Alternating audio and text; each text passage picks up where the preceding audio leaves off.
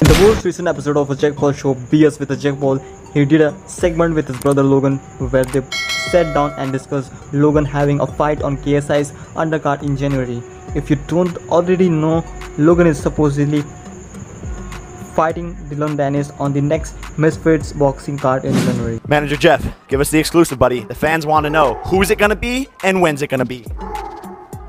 I have answers for you. Okay. If you want to know. Okay. But it's kind of serious. Look, it's true. I think I'll be making a return to the ring in January on the same card as your arch nemesis and my best friend and business partner, KSI. Your new best mate, yeah, he smashed it. What did you think of his performance? Yep, JJ's my best friend. He said it again. Yeah, he said it again. That's something we actually will. First of all, wow, breaking news.